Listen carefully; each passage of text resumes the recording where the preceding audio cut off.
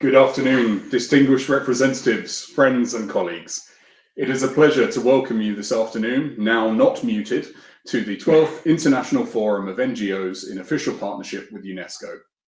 We are pleased that this forum is being conducted with simultaneous interpretation in French, English and Spanish, and I hope that you have been able to use the correct language channel on the platform. I'm very pleased to be here at UNESCO headquarters in Paris with Sabina Colombo, the Chief of the Unit for Civil Society Partnerships, and I will now hand over to her. Merci Nick. Bonjour à tous et à toutes, participants et participantes, et bienvenue au nom de l'UNESCO. Hello everybody and welcome on behalf of UNESCO. We are going to start this forum with the introduction session. I'm delighted to announce the three speakers that will speak in turn. Each of them have recorded their speech on this occasion. To begin with, Mr. Chin Shu, the Deputy Director General, will be speaking, followed by Mr. David De Grosso, the Chairperson of the International Conference of NGOs. And then there will be a message by Mr. Ban Ki-moon, former UN Secretary General, co-chair of the Ban Ki-moon Center for Global Citizens. Now, without further ado, I'm going to give the floor and hand it over to Mr. Chin Shu. Thank you. The Chairperson of the International Conference of NGOs, dear NGO partners, dear friends, I am very happy to join you on behalf of the Director General for the opening of this important meeting, the International Forum of NGOs in official partnership with UNESCO. Coming 2 years after the previous forum, this event is an opportunity to bring the extended family of UNESCO together again after disruptions caused by the pandemic. Our organization takes great joy in the fact that so many of you are here today to review our shared commitments and common ambitions. In all the areas of our mandate, UNESCO is fortunate to be able to count on your determination to work side by side with us. Because you are the hands that can transform so many things in our societies, to use the wonderful phrase coined by Ali Mahdi Nouri, UNESCO Artist for Peace. This forum is an opportunity to underline the great importance of your commitment to building global citizenship.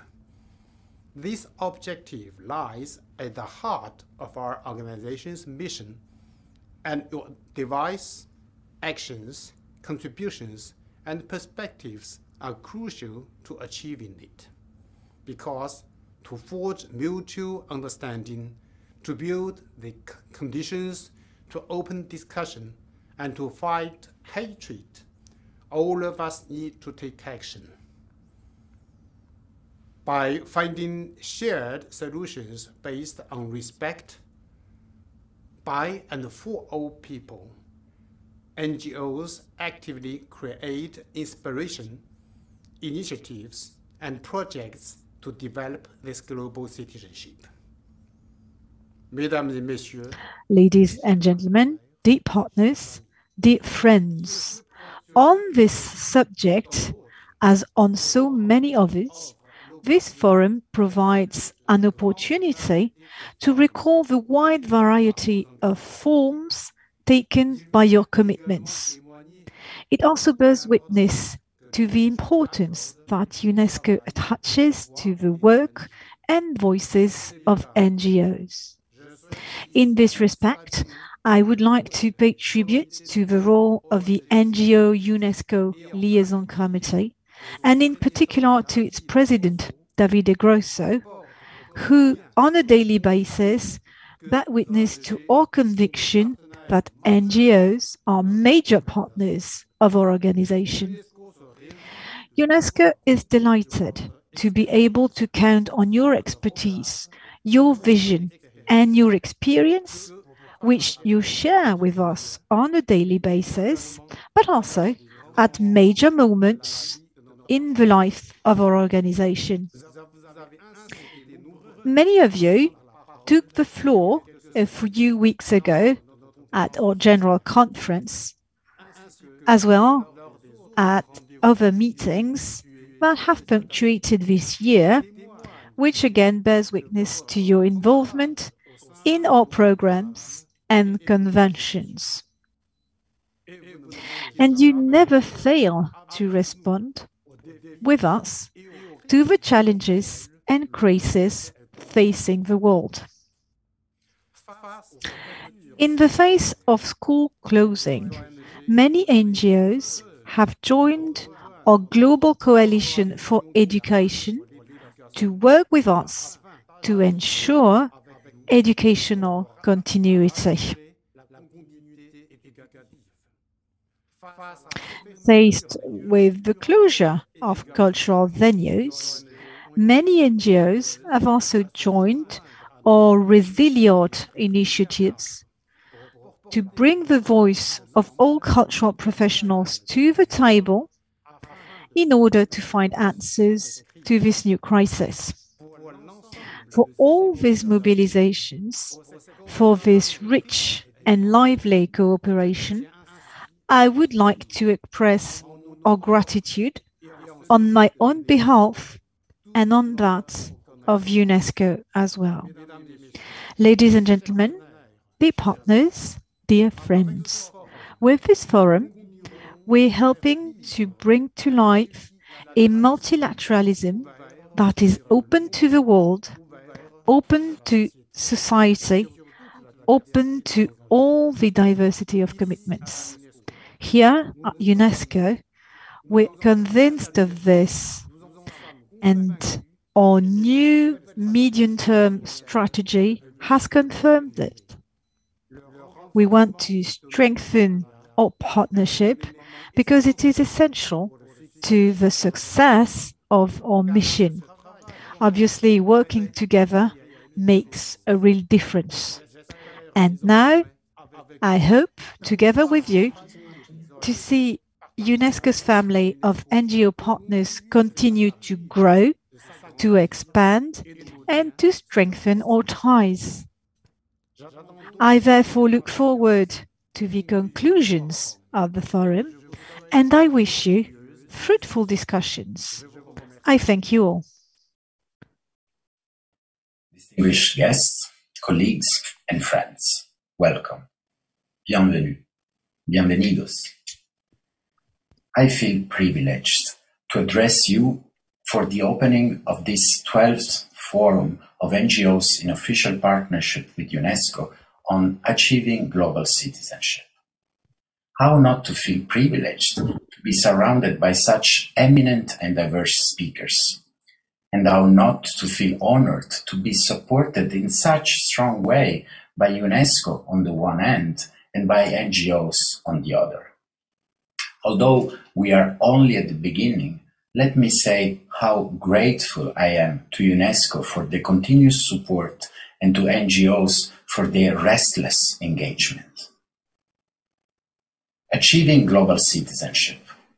As we all know, global citizenship is a continuously evolving concept, a mindset that is actively supported by civil society organizations all over the globe, a process that is continuously nurtured by NGOs.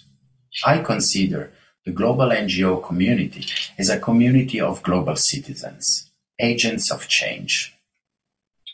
The 406 NGOs in official partnership with UNESCO, with their mindset and their diversity, are agents of change for global citizenship. They are a unifying force rather than a dividing one. Members of the human race who are looking beyond the limited scope of geographical or personal interest and work hands in hands to develop concrete solutions to today's global challenges. Humans who would like to stay human. We, NGOs, experiment every day new strategies to achieve global citizenship. Strategies that are more inclusive, more fair, and again, more human-centered. The Sustainable Development Goals and their 169 targets are one of the world's most meaningful and measurable expressions of global citizenship. However, without our commitment as a community, the SDGs remain only a set of national commitments. This is why we are restless in advocating for a more efficient and concrete cooperation. In fact, although the COVID outbreak has highlighted once again how deeply interconnected we are, the Global North is going through the third dose of vaccine, while the Global South is still waiting for the first. National and economic interests still prevail when discussing about the future of our planet, and walls are being built all over instead of being knocked down. We must strengthen our commitment to the global community and care more about it, understand more our role as part of the whole. And finally, we must take care of the next generation of global citizens, which must be given the opportunity to learn and therefore elaborate solutions to global challenges. These are the responsibility of each of us as global citizens. The reality is that if we do not start to think and work differently, global citizenship will remain just a wonderful dream. The program of the 2 days ahead of us is the fruit of a collective reflection, which I'm sure will contribute to the global debate and show why the global NGO community is and will be key in achieving global citizenship, in making that dream come true. I wish all of us 2 days of exciting exchanges, and I'm looking forward for more in-depth discussions. Thank you. Excellencies, honorable participants, dear global citizens, it is my great pleasure to welcome you today for the 12th International Forum of NGOs in official partnership with UNESCO.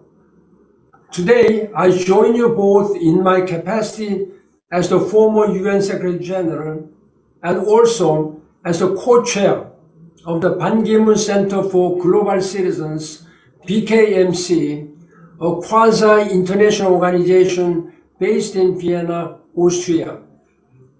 This year, the Ban Ki-moon Center was grateful to be granted official partnership status with UNESCO. It is an honor for us to join this distinguished group of over 400 NGOs. Thank you for the warm welcome. The BKMC, which I co-chair with the former President of Austria, Dr. Heinz Fischer, focuses on fostering leadership for the Sustainable Development Goals as well as the Paris Climate Change Agreement with a global citizen mindset. Thus, today's theme, Achieving Global Citizenship, is a subject near and dear to me and to the BKM Center. The Center has various programs to empower youth and women as global citizen leaders, including fellowships, scholarships, mentorships, and executive trainings. Further, we advocate for governments and decision makers to increase their commitments to sustainable development. Since the beginning, the Center has also worked closely with UNESCO and looked to its leadership, particularly on the implementation of SDG goal number 4, quality education.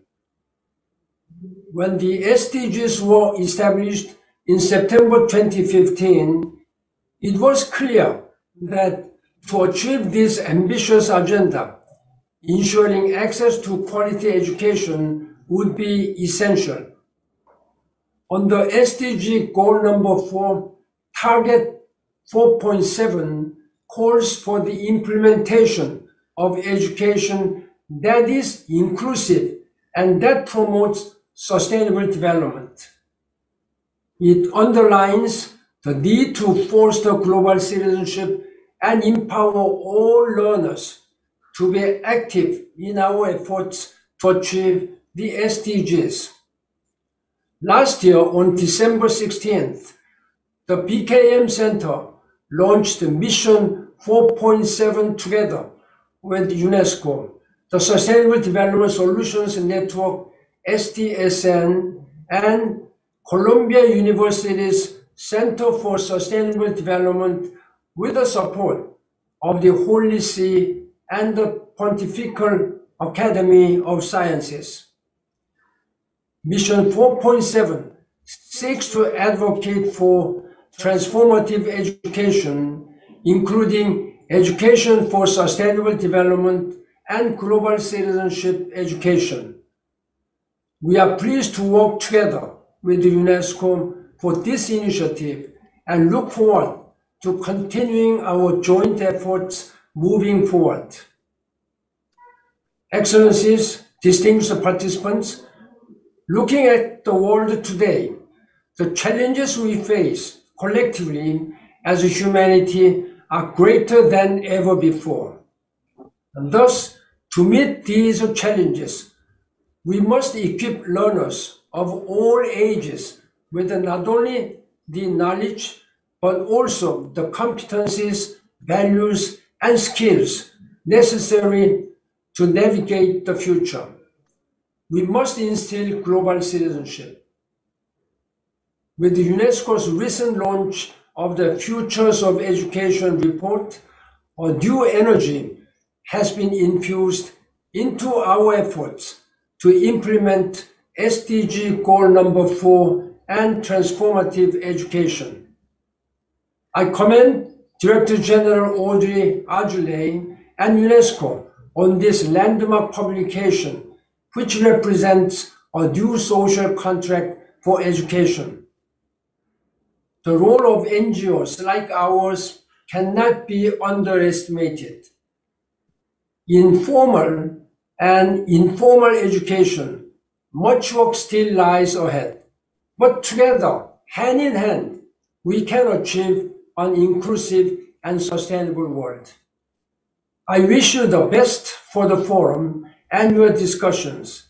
Thank you for your commitment for a better future for all, leaving no one behind. Thank you.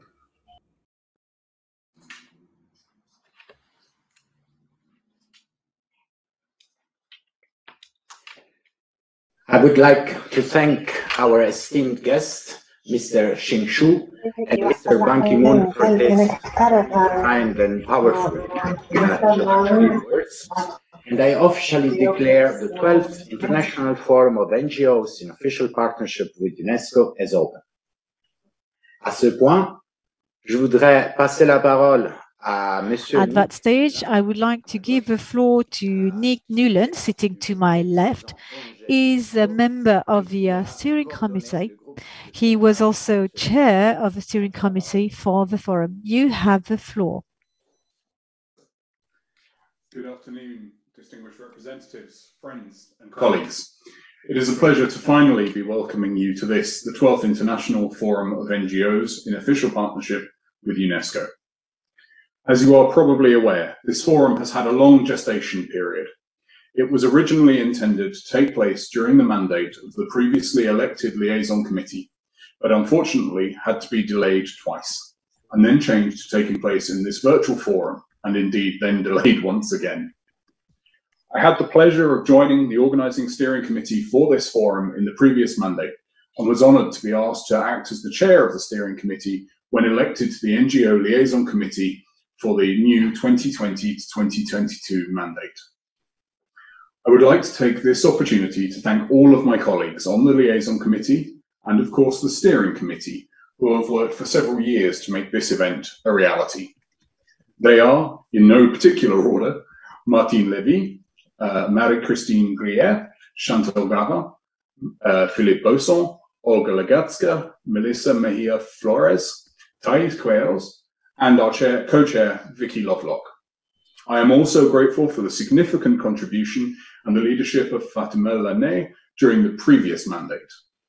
Each of these people represents an NGO, and we of course have had huge support from so many of the NGOs in official partnership. And I would like to take this opportunity to express my very sincere thanks for all of your contributions. Joining the NGO representatives have been Cecilia Barbieri, Chief of the Section for Global Citizenship and Peace Education from UNESCO's education sector, and our esteemed colleagues in the Unit for Civil Society Partnerships, led by its chief, Sabina Colombo. Without the efforts of each of these people, we would not be here today. I would also like to take this opportunity to thank our technical team at OES and remind all attendees that the portal you are using includes a tech support link if you need any assistance. Our sincerest thanks must also go to Ms. Cecile Hirsch and her team of interpreters who are working with us over the next 2 days and ensuring we have as broad access to this forum as possible. The forum sets as its goal achieving global citizenship. And this is an ambitious challenge, to be sure, but one we must undertake. We are all familiar with global citizenship as identified in Target 4.7 of Agenda 2030 and its central importance in Sustainable Development Goal 4. There, however, remain many obstacles to achieving global citizenship, and this forum seeks to address the 2 priority issues highlighted by NGOs in official partnership with UNESCO when they adopted the topic of this forum. 1, to find, through common values, the vital link that exists between humans and the nature of which they are part. And 2, to elevate the importance of living together in a harmonious and interdependent manner. To this end, we have brought together a diverse and expert range of speakers from around the world to share their thoughts and experiences.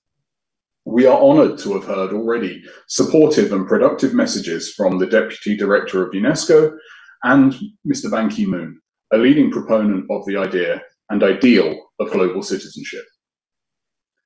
Alongside our guest speakers, we want to hear from NGO representatives who are attending. The NGO-UNESCO Liaison Committee has already conducted 2 significant surveys of NGOs in partnership about their priorities and work around global citizenship. In addition, we have invited 5 NGOs to present their specific experience in this afternoon's session titled Sharing Good Practice from Civil Society. After this session, there is an open opportunity for NGO representatives to give their input, and we have offered as many written Q&A sessions as possible throughout the programme. As the timings of events such as these digital ones are, and always are likely to fluctuate somewhat, if we have the opportunity to offer the floor to NGO representatives and other attendees further, we certainly will. On this note, I thank you all for joining us today, and we have the great pleasure of introducing a video presentation by Ms. Stefania Giannini, the UNESCO Assistant Director General for Education, and opening our first session, Global Citizenship, a Pathway to a Better World. Thank you.